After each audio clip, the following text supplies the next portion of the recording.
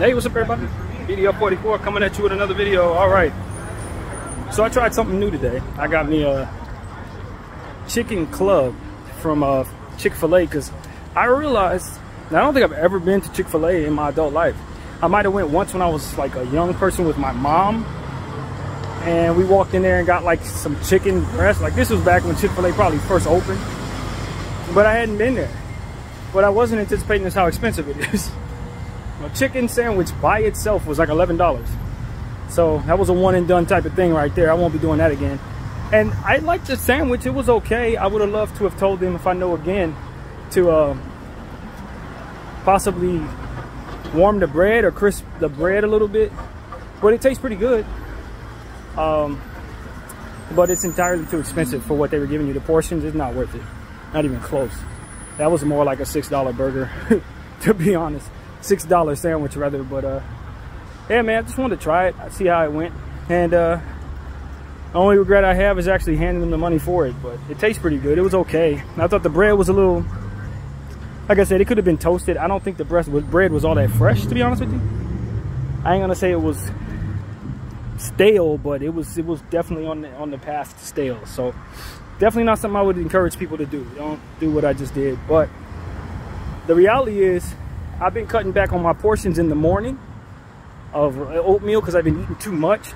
And I think I scaled back a little too much and found myself very hungry just now. So I was expecting to spend about $10, but not just on a damn sandwich. I thought I would get fries and a soda, but the fries and the soda type thing, not that I drink sodas anyway, but like fries at least, nah, not for them prices. They want like $17 for a combo, so that's never gonna happen. Not here.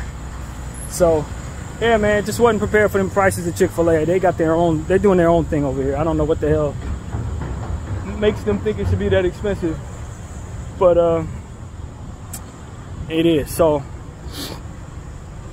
for what it's worth, I did enjoy the sandwich for the most part. I give it like a 7, you know. So yeah, that's what I just did, man. I walked down to the Chick-fil-A that used to be a Carl's Jr., I believe it was. I think that's what that used to be. Pretty damn certain that used to be a Carl's. And then they turned it into another type of joint that I don't remember exactly what it was, but I used to go there. Yeah, it was a Carl's Jr. and then they turned it into something else. But I don't honestly remember what they turned it into back in like the late 90s, early 2000s. I'm not really sure. But yeah, it's a Chick-fil-A now, and you know, it was cool. I mean, I think you're paying more so because you're in Hollywood. I don't really know that other Chick-fil-A's are that expensive. Maybe they are, but I just wanted to see what their food was like. And I was hoping they would give me something that would fill me up. But if I'm being completely honest with you, I could have ate 2 of those. I really could have. But, you know, it's what it is, man. It's what time is it?